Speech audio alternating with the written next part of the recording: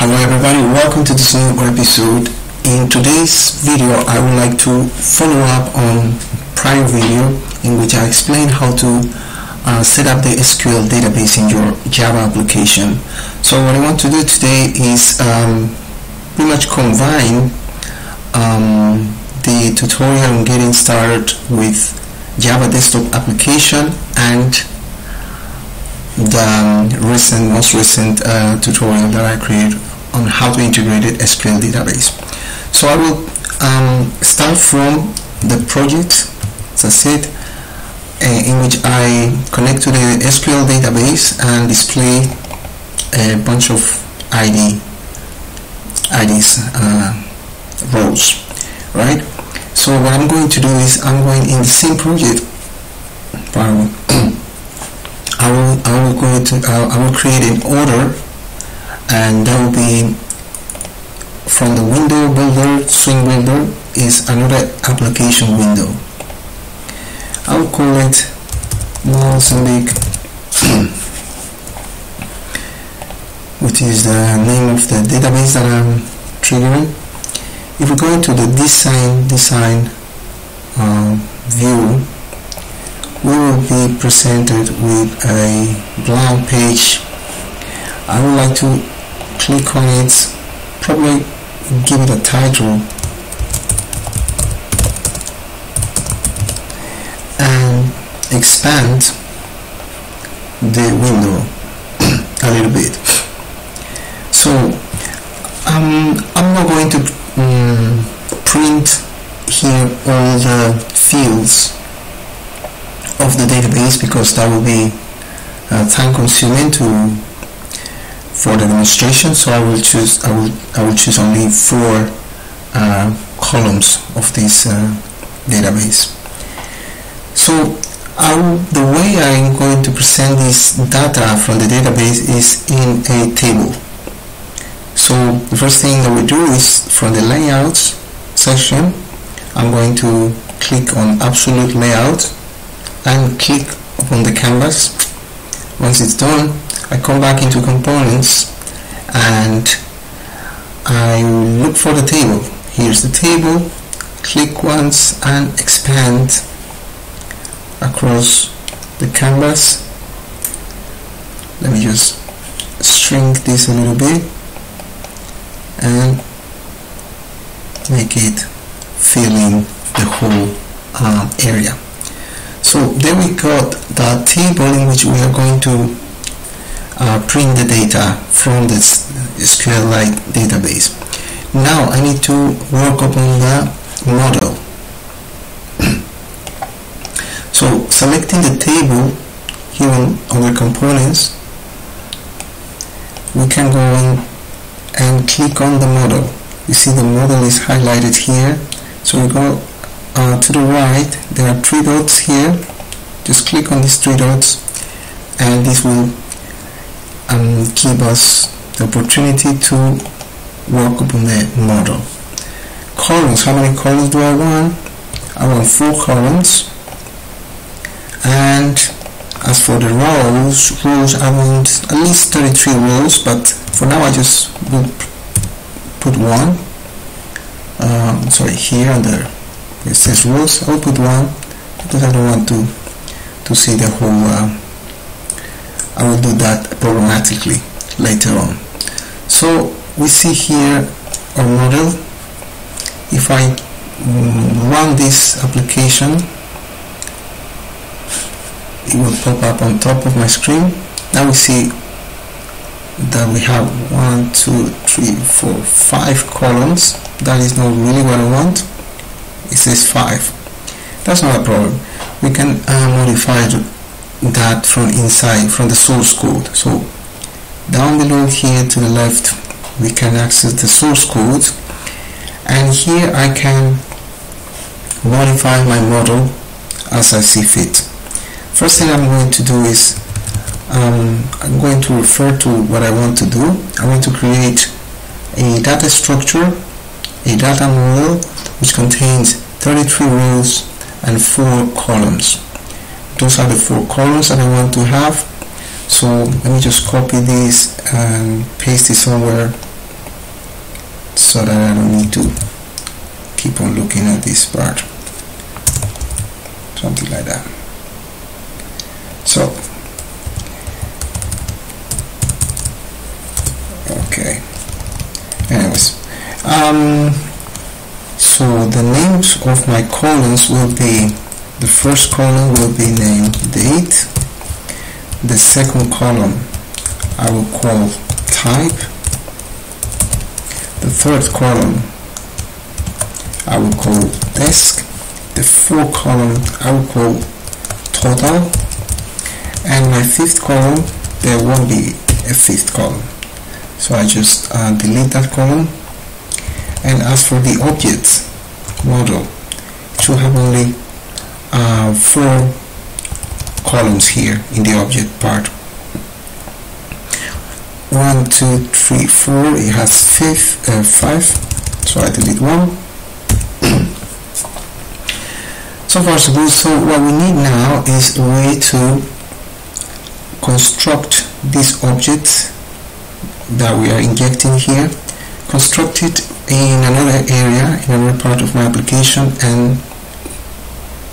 and just inject it here differently. So I'm going back into my, I'm going to bring this, no, actually I'm going back into my, this is the type of object that I need to have another class returned to populate here. So I'm going back to my queries page, Java of my queries class, and I'm going to duplicate this method that we already worked on. So this method, as opposed to the one that we did before, this one will not be a void method, it will return this type of object, and I will call this field table, just like that. It might ask me to add a return statement to silence this error. I do. I will then filter order by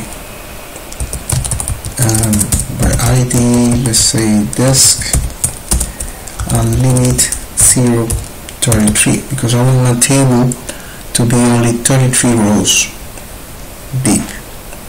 So the next thing that I want to do is I need to initialize the type of object that I want to return, and that is object.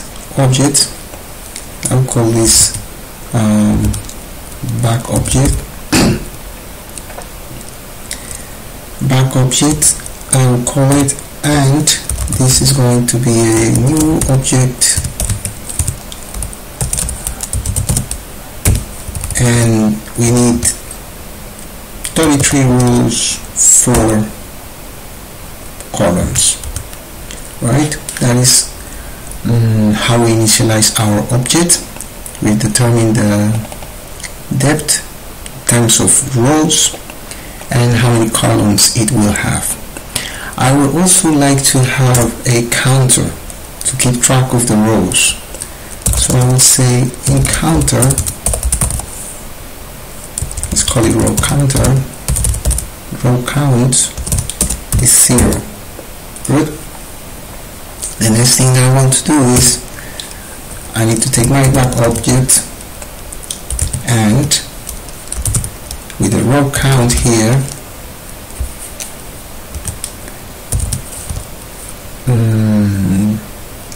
and the first column, which will be the column 0, will contain a get string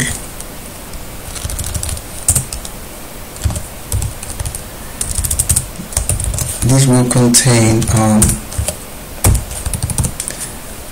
let's see what we're working on, the date, right? And that date happens to be prefixed with a T in my database, so I'll say tdate. Okay, I need to also increment my counter, of course. Row count, and we see that something is not okay here. Let's see what is the problem. The backup is not well referenced somehow. This is much better.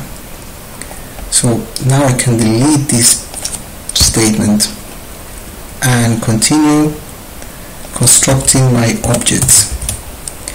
So on the one we will have the type,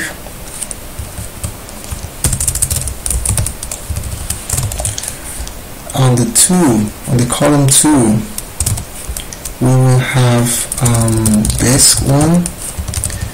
On the column 3 we have something called total. So now we have constructed our object of objects, and here now I can just return that object.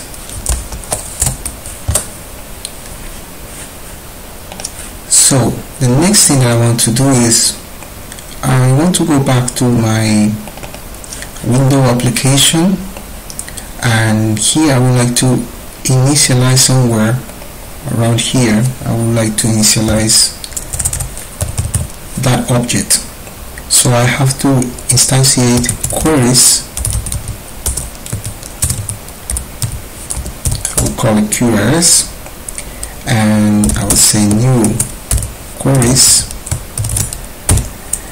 and I will create a variable, an object variable that will be object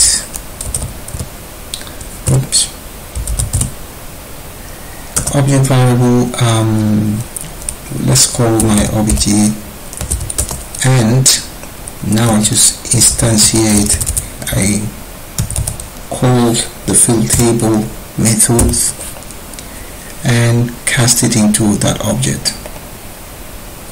I will have to add some control declaration in case something goes wrong. So now I can just replace this code here, the one that initiates that object. I can replace it by obj, and that's pretty much it. If I now run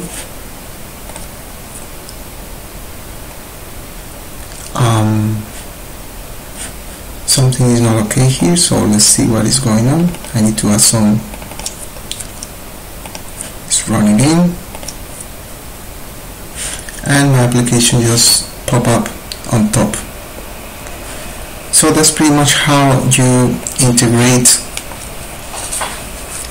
you combine your SQlite with a Java project and a swing window using the table to display data. I hope it was helpful. Thanks for watching. Cheers.